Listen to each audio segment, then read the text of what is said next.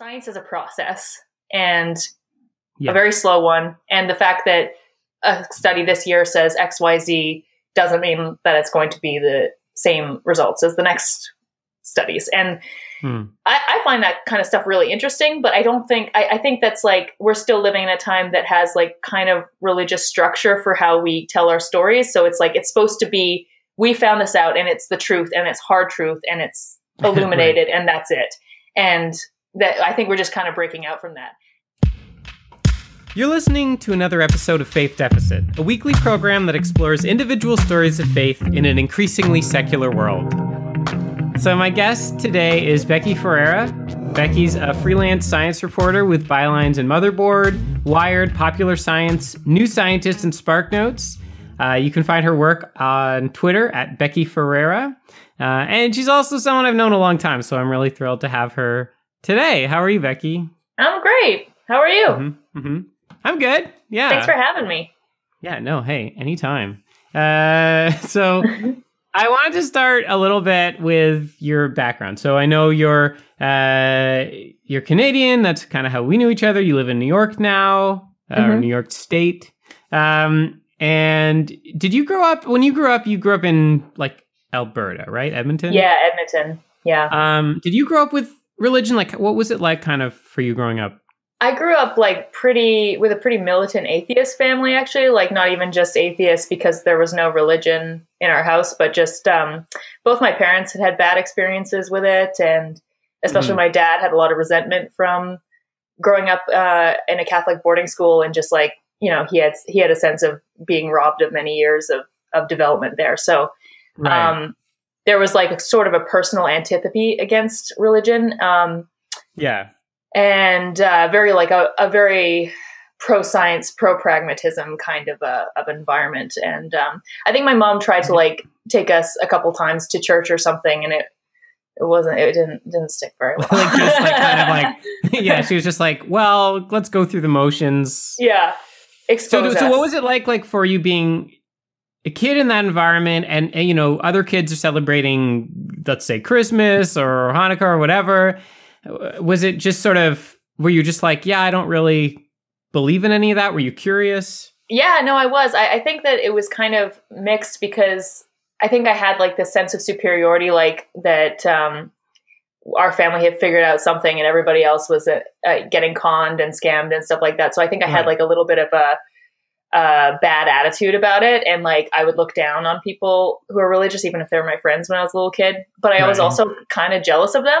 Because I think that I always like had an attraction to the idea of the supernatural. And even if I didn't want to believe it literally, it was interesting to me. And it's also just the community aspect. I think I always really liked kind of religious rituals and like the idea of going to either, you know, a temple or a church to be around your community and talk about ideas was like always something that I kind of was jealous that religious people got to do and that there was not really the same forum. So that kind of like got tangled out in adolescence and stuff like that. But I would say like, that's one of the negatives of like kind of growing up without, you know, like in a very scientific minded kind of environment where not a lot of our friends or family was religious, is that I think that I didn't really have it humanized for me very well. And, right, like because the way they talk to you about religion was like, it's not, it doesn't make any sense. And if you believe it, you're probably not super smart or whatever it is, right? Like and it's like actively in contrast to science. Like it's like we're the science team kind of thing. Like, and so that's like, I think that's pretty common with a lot of secular societies. Like millennial people growing up in those secular societies probably had a lot of don't get caught in this scam kind of, you know, like instruction in their childhoods and stuff. Yeah. Like it's interesting because for me, like I grew up, you know, Jewish in a pretty, I want to say like Christian. When I was like a kid, you know, I grew up in a neighborhood that was pretty waspy. And so what I always felt was kind of this feeling of like, everyone else knows the words to a song that I don't know anything about. You know what I mean? Like they're all like, and literally, like they would sing Christmas carols, and I'd be like, I don't really. So your parents didn't like do any of the Christmas stuff? We did Christmas when I was a little kid. Did you do Christmas? Were you like a Christmas person? Yeah, definitely. It was just like we would have a nativity scene, but we would just be like there to be made fun of. You know? Right. Yeah, like the Jesus fish getting eaten by bigger darling fishes or something. So then it's interesting you mentioned Supernatural because just looking through your writing on Motherboard and some of the other publications, I feel like you have a pretty fun approach to science writing. Like you approach it with kind of an eye towards aliens and conspiracy theories, and you have a piece about secret vault in the Great Pyramid of Giza. So it's sort of like you have this sort of fun like approach to science. Like I wonder if that's you kind of exploring that background, but in a way that's still a little mystical, or I don't know. Like I'm kind of curious about definitely. I wouldn't say it's like so much mystical as like I think Carl Sagan had a great quote of saying like that spirituality is not in conflict with science. It's actually like science is a big catalyst for spirituality. So it's more like the spiritual side, because I feel like mysticism kind of I find it interesting, but it kind of goes against my wiring. The idea of like, well, if we don't have a good enough explanation yet, a good story will satisfy that for a little while. And it's just like, I don't have that brain, but I can, but I do think that like when people like religious epiphany and like those kinds of illuminative moments in, liturgy and church histories and stuff like that, everybody goes through those. Those are just like things moments that are connected to whatever makes kind of your brain release a bunch of dopamine. So I feel like I'm going through the same things that religious people go through when they feel like God is within them or whatever. When I write about those scientific like mysteries or in the case of like secret chambers and stuff like that, where it's just like that exists, we don't know what it is, and it's just like the question is really fun. And I think that that is also mirrored in religion, where it's like tension over the questions that are unresolved, and those kinds of like impulses are the same. Do you think that's a common sentiment among religious people? Like, do you think that religious people are reveling in that, like, solving mysteries and getting answers to questions? Like, because I feel like faith in and of itself is sort of demands a certain level of like acquiescence to not knowing what is happening in the world. Right. But like, in Jewish faith, just from my background, there was always kind of a willingness or a desire to debate and question, and there were different theories about what was in the Bible. And there's always like that underlying assumption that, it's true, but like with the caveat that, but you can interpret it this way or this way, and maybe it meant this. And do you think that's something that religious people really get joy from? Is that exploration? I just think it's like it really depends, because there's just so many different manifestations of it. And it's funny, one of the when I was like learning a little bit more about Judaism, I thought it was really interesting, the Midrash period, and I'm probably going to get it wrong, but just the whole idea that like in the Middle Ages, Jews kind of unpinned the idea of literal biblical interpretation, so that there could be a little bit more wiggle room for those kinds of questions that are fun. And so much a part of like Jewish culture is like questioning and like having kind of ironic tales and things like that. So I think if you're talking about a religion like Judaism, there's like a lot more space than if you were talking about something like Southern Baptist or something like that, where I think that there's probably a little bit more dogmatic approach. And again, I don't want to generalize like everybody, but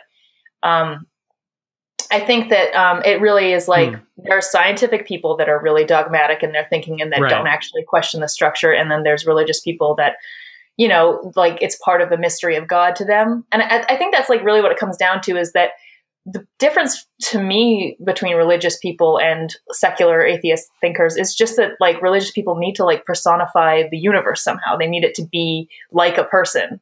And it's not really a huge difference when you look at it like that. I think the way that you relate to the universe doesn't it doesn't matter that much if you think it's like a person, or if you just think like I do, that it's like we don't know really what it is, and that's kind of fun. And I do take it on faith that what has been found out so far is accurate. It could be overturned by new evidence, but right now that's all I can do is be like, okay, I guess we're in a 13 billion year old weird universe. That's what we got. That's what we know. Yeah. So like if it's interesting because it's like I feel like there's something about when I think of like atheism versus like agnosticism, like there's something about atheism that there's a certain degree of certainty, or I forget who said this. I don't know if it was like Dawkins or someone like that, but they're saying, I'm totally paraphrasing, but the idea that if you don't need evidence to believe something, then if you don't have evidence, you can choose not to believe it. In other words, like, people say, well, God might exist. I don't have any proof, but you don't know he doesn't. And then the contrary argument would be, well, we have no reason to actually believe that unless we were to have proof. In other words, like you need some kind of evidence to feel that that's the case. Yeah. But when you look into the universe there, and you were saying like, we don't need, you don't really like to have myths in place of information you don't know. I guess I'm just thinking like, are there areas where you think like, hey, there could be ghosts, or you know what I mean? Like it's a thing that possibly could exist. Or are you just like, no, like it's just a myth that people create to try to understand phenomena that they don't. Definitely. Yeah. I think that's interesting in itself that we see ghosts and things like that. And I'm sure that there's a lot of people who have seen things that, they don't think are, is not explicable in any obvious way, but they interpret it however they want. Right. Mm-hmm. And, I mean, there are definitely things that I have wacky theories that I wouldn't say that are absolutely true, but sometimes it does feel like we live in a computer simulation or something like that, where it's like, I have no proof, but, except for the fact that occasionally I see two people wearing the same shit and it's like glitch in the matrix or something like that. Where those moments that I think we all have where we're like, this isn't real. Yeah. And, just the history of science itself, I think we take it for granted how crazy each new truth has been, where it's like, people were assuming, if you take Western canon, like that it was 6,000 years old, the Earth and everything like that. And in the 1800s, when you have geologists and evolutionary biologists coming out being like, no, it's millions to billions. It's just like, we're so used to that now, but that's crazy how wrong our estimate of the age of the Earth was. And then, so I think that science is just filled with ideas that are so, to me, religion hasn't really been able to rival it in terms of like genuinely scintillating and like tantalizing information where, and I honestly think like there's a lot of overlap that could be going on between science and religion right now that I hope to see more in coming generations, because I think like science is affirming some pretty essential religious truths. If you look at Buddhist religion or something like that, like there's definite overlap in the philosophies of what's going on. And I think we all do have like this need to worship too. So, but yeah, I love crazy theories and I love myths, I think myths say a lot about a culture and a people, but I don't want to it does feel like that sort of like that dances through your writing. Like you do talk about ghosts, and you do talk about like there's stuff that comes through that feels like that fiction side where you have a bit of fun with like scientific discoveries. Like you take, eye surgery or bionic eyes and you turn that into like, we could fire lasers from our eyes. Like I think, it's funny because totally. I mean, in some ways, like that's a funny example of an article because I wasn't totally on board with that treatment just because it was like, sometimes I feel like that's an area of science communication where you have to do the most kind of sensationalist thing. And I try to steer away from it now a little bit more just because it kind of bums the researchers out a lot of the time because they're like, we got a cell to lasers. Like, we don't want to shoot lasers out of people's eyeballs. We just want to like cure cancer. And I've had that happen too, by the way, with like pieces I've written, and then the headline is totally different than what I intended. Exactly, right? They're like, should every conservative be burned at the stake? Like, I definitely didn't say that. I was like, why? Now that's a loaded question, Josh. But I mean, you know, like it's like I get that, because I feel like, you know, a study will come out and it'll be like, we discovered a slightly different protein in an egg than we thought was there, and then the headline will be like, eggs will kill you, and you're like, how did you get, like, there's still years of research to do, and that's why people flip flop so much on scientific issues. You're like, oh, I thought that it was bad, but it's good now. It's like, it's not that simple. It's so nuanced, and the discoveries are meaningful, but they're meaningful in a way that, like, it's very hard to explain to a layperson, which is kind of what your job is, like explaining to someone like me something that may be much more complicated than my like capacity to really understand it. Yeah, I mean, it's beyond my capacity. That's why I have to talk to people who know it much better than me. You know, like it's just like that's my favorite part of the job. Usually, is just reading the papers of these people, where you get the specialized language. You get what, you know. It's the part that most, I think, popular science readers don't do is kind of see how imperfect the study is, and how willing the scientists are to be like, these are, you know, every scientific paper has their methods section where they talk about the limitations of what their methods were. And you're not going to report that normally you're not going to report that in your thing, because it's like not sexy to be like, by the way, like, this was all computer simulated. They didn't actually go like to Pluto and do these monitoring things or whatever. Right. So it's like a tricky balance, and you want to get people interested at the same time as like try to impart what I think is the missing thing with the public, which is science as a process, and a very slow one. And the fact that a study this year says XYZ doesn't mean that it's going to be the same results as the next studies. And I find that kind of stuff really interesting, but I think that's like, we're still living in a time that has like kind of religious structure for how we tell our stories. So it's like, it's supposed to be, we found this out and it's the truth and it's hard truth and it's illuminated and that's it. And that, I think we're just kind of breaking out from that. And I do think actually like science news consumers are really sick of sensationalism now. And they are much more, in my experience, they're much more willing to try to focus with you and go along with the actual story, you know? Interesting. So you think people have started to say, like, we don't need you to tell us that this is, you know, this is going to be like the next huge scientific innovation. Like, we just need to know what's the research says. That might be like related to news fatigue in general, the way that news is always kind of highlighted those sensationalist tactics. And so I think like science is just not an exception from that. And people get really tired of, you know, coverage that doesn't, you know, that often doesn't even highlight the most interesting thing about a study. It just buries the lead all the time, you know? Like, I do report a lot on alien stuff, but I find it more of an interesting thing as a cultural issue, because aliens is not really a very scientific subject. Like, we have one data set. We have one data set of what a life form, you know, what a life system on a planet looks like. That's not very much to go off of. But I mean, we have tons of testimony from countless people oh my gosh, who have been well, that like ties into the ghost thing.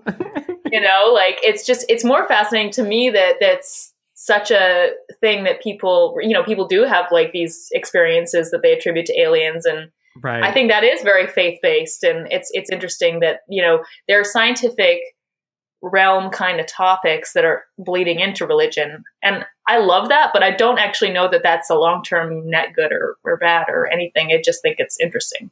Well, it's also, I mean, one thing, Laura and I were talking about this, my wife Laura and I were talking about this, and she was saying that she feels like there is a relationship between some of these myths and periods of anxiety. So, the alien stuff came along, in the 50s and 60s when there was, a lot of fear around nuclear war and a lot of, there was the Cold War had started, you know what I mean? So there was a lot of like anxiety around stuff, and you started to see in Area 51 and all this stuff like started to come up all of a sudden. And the more it happened, the more it kind of amplified.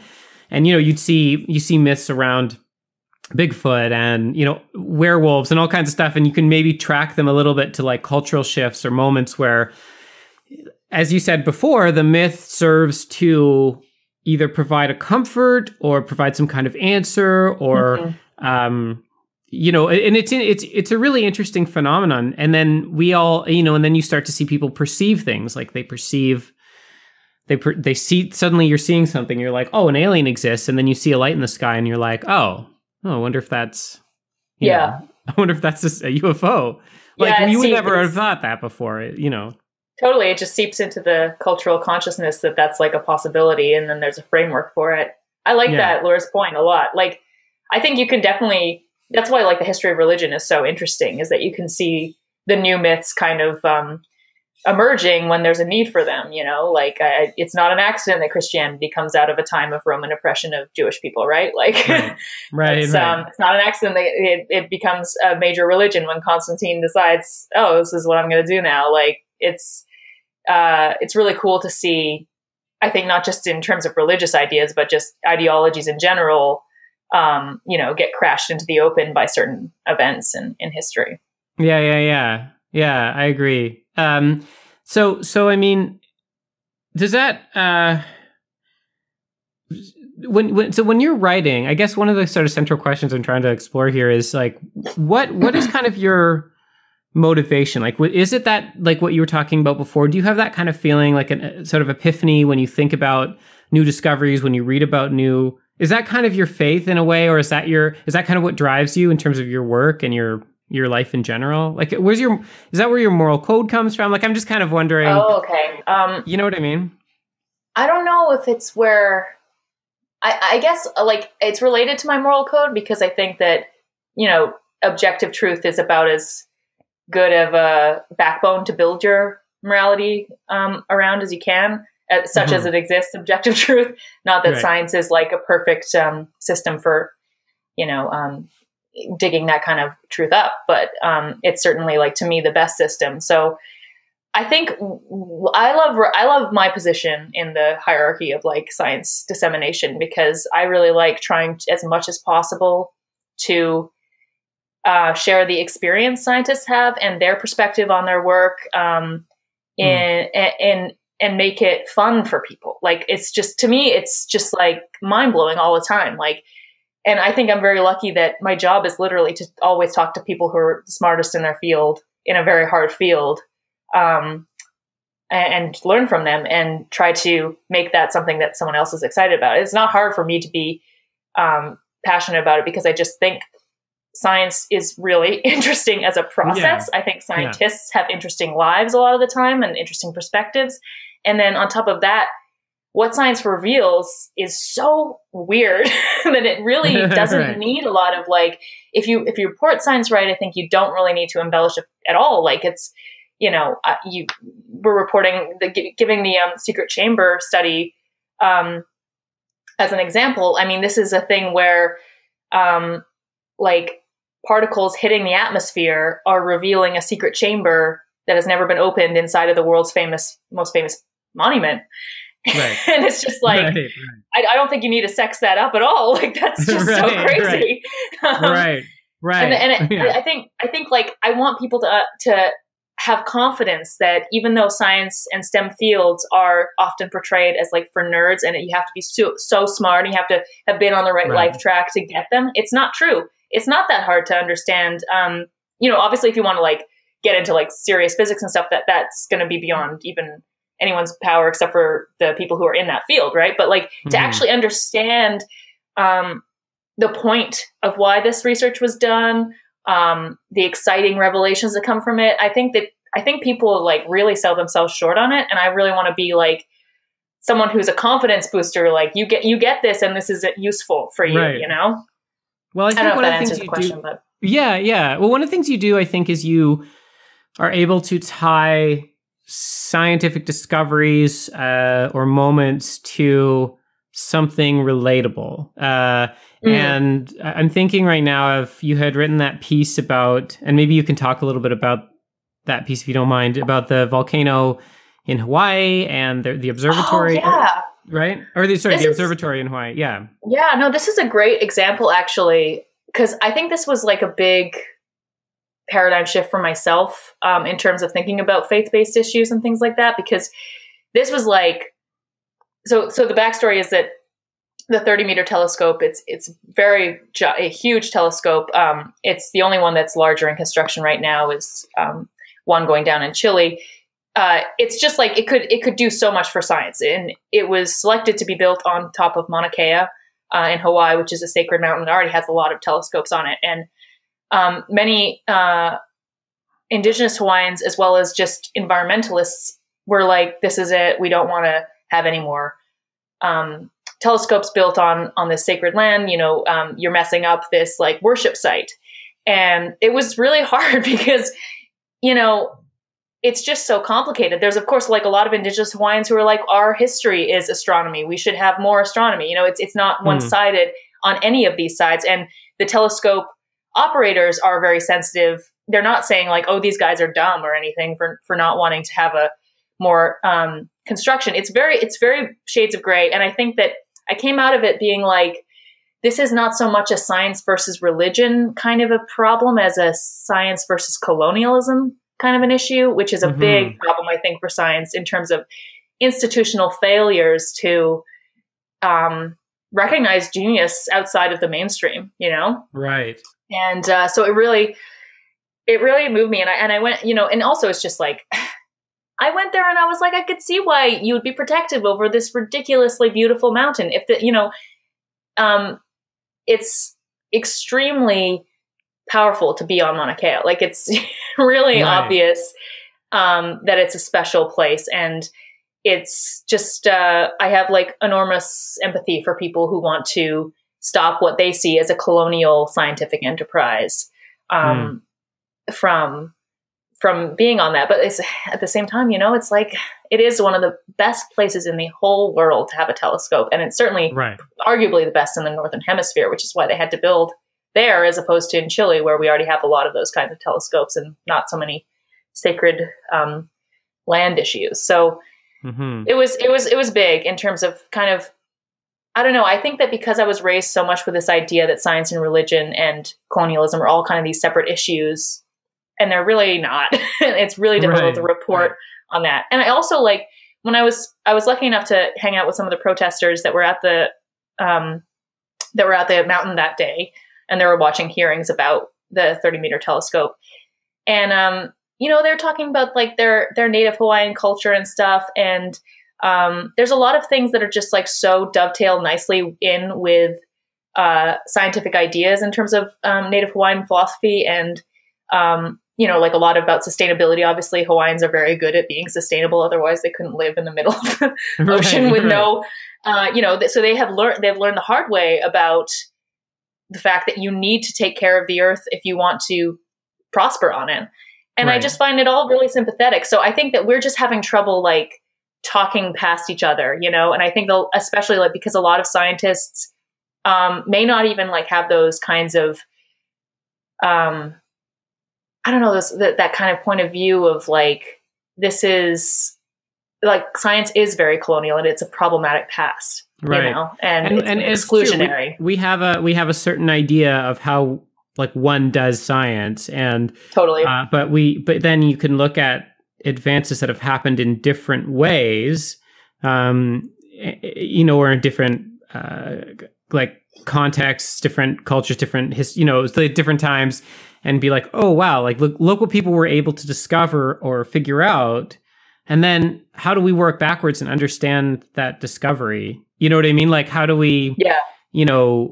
It's almost like on the one hand you need some kind of methodology to determine what's true and what's not true. On the other hand, you have to be open enough to be able to look at something and say, even though they didn't follow our methodology, they still came to this conclusion.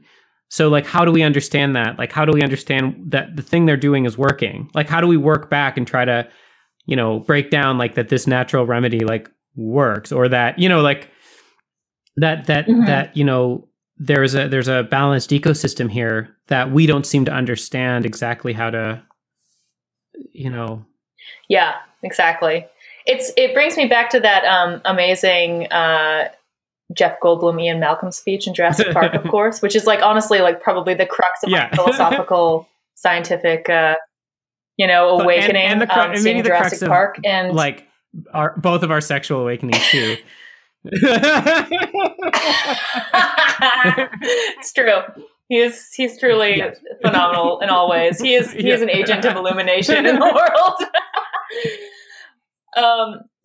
But just like the fact that there's that scene where he's talking about what is discovery but the rape of the natural world, and I think that's pretty extreme, but he's making a point that I think is extremely important, like that science has been in many ways a thing that has destroyed societies and has not been has taken the pursuit for truth at all costs kind of as an idea. And I think that's very much like changing, and there's always been detractors of searching for truth at all costs. But I think it opens itself up for criticism as an institution when it does that. And when you get the great, flowering of debate over the limits and regulation of science when you get into the nuclear age. And it's like, you can debate whether the bomb should have been invented all you want, but it was because science is going to go and invent things, whether or not that's the thing you should do. And so I think I think religious people should be involved in that conversation and should not be excluded from it, because there's so many valuable viewpoints there that can be mediators and to make science not just better at telling truth, but better and more accessible and more engaged with the public. I think it's true. I think that if you look at even innovations right now, like if you look at how cryptocurrency is being used as a commodity, and it's like maybe there's a potential for cryptocurrency to have a real impact on the developing world and how people use and spend money. I mean, maybe there's something there, but in blockchain, but the because of how this particular algorithm is used, it's sort of, I would say, perverted a little bit in the context of like this kind of intense need to make a ton of money in a short amount of time, basically. And I think you need people to be able to step back and say, okay, let's look at the social context of this. Let's look at more than just, how can we, use this, but like what are the ethics around it? How does this affect our society? And I guess that kind of makes me think it's kind of interesting for you maybe to have had that growth from being young and like the way not to put words in your mouth, but maybe looking down a little bit on other people from the background that you had, to maybe now having a bit more of a nuanced view where you're still someone who's fascinated by science, but maybe also fascinated by science in the larger context of, like you said, colonialism and religion and mythology. And so like, understanding science, not just for the pure discovery of it, but for how it functions within our larger society, what it means, who's it for? It's totally, it's a fascinating topic. And did you see Hidden Figures? Yeah. I thought the movie had some problems, but I think it's just like, I think that's just like crazy to think about, that the same people who were figuring out how to get men to the moon had a segregated, had such a regressive social policy. And it's not like all the white people were like, oh yeah, black people should be segregated. There was like a lot of white allies and everything like that. It's a complicated situation. I don't want to paint them all with a broad brush there, but just the juxtaposition of such high thinking with such low thinking. And I think that's really indicative of like, the challenges that science faces. Like, is science justified in chasing these kinds of truths if it results in like world inequity and massive suffering and stuff like that. I don't have the answer to that. It's just that there are questions that everyone should be involved in. There's an alternate timeline, where the many millions of people that have been excluded from a scientific pursuit because they were women or people of color or, let's say Jews in Germany in the 1940s or whatever it is, right? Millions of people who were unable to pursue that path, imagining what they could have discovered, how they could have contributed to that conversation, what they could have seen, that the tradition, for many years, the traditional idea of a scientist would have blinders on because of a cultural context or because of political or religious prejudices. And I think it's like, we look at science as the most sort of objective, methodology, but of course, it has to exist in a cultural context. It has to exist in, So it's Hidden Figures. It's a human invention, it's the best that we've got. It's like democracy in that way. It's riddled with flaws, but it's the best that we got. There's a great... I was just going to say, even looking at how research is done or how people choose, who to study or who to ask questions or how questions are asked. There's so many different areas, so many variables where one thing changes and anyway. Yeah. Sorry, you were saying? I just want to, there's a great Stephen Jay Gould quote about this, and he's kind of like my spirit animal on a lot of these questions, but he said that he's less interested in the weight of Einstein's brain than the near certainty that people of equal talent have lived and died in sweatshops and cotton fields, which I just think that's I feel that sometimes on such a deep despair note, to think about the minds that have been lost. It's just so incalculable and such a lesson for the future. I do believe in the human ability to create, if not a utopia, a sustainable system. I believe it's possible, and but it's not going to happen without utilizing every brain that we have. We just are not smart enough to only educate some of us and have it expected to work out well. It must be equality of science education. And on that note, which is a wonderful note, maybe I'll just see if there's anything you are working on right now that you wanted to share. Well, right now I'm working on a series for Motherboard called Humans of the Year, which is a really fun profile series of people who are maybe not Nobel Prize or Kavli Prize at that level of their careers yet, but are just kind of starting in an interesting field, or they have done something really new that wouldn't normally put them on the radar of awards. So I would recommend checking that out on Motherboard. I have some great people. Shutez Cat Martinez is a climate change activist who's suing the government. He's a teenage rapper that's doing that. We have a robot sex expert. Of course, you got to have that. It's Motherboard. Sure. And just that kind of, it's really fun to profile people who are new, doing new stuff, that maybe are not, have a whole research background yet, but they're doing the next line of work. So check that out. Yeah, that's awesome. Well, thank you so much, Becky. That was really a great conversation and I appreciate it. And my pleasure. I love talking about this stuff. You know that. I do. We'll get more into dinosaurs next time and the religion of dinosaurs that I want to start, the dinosaur cult. What's the name of the religion? Let's call it Saurian. This Dino Saucers, maybe. Yeah. We can do a space. Dino Saucers. Space. Yes. Well, I'll develop that a little bit more. Yeah, work on it for next time. Okay, thanks. Sure, Chip T-Rex. Yeah. Thank you for listening. You can find our website at faithdeficit.com. Faith Deficit's recorded and produced in Guelph, Ontario at Domo Studios. Music by Jeremy Volz.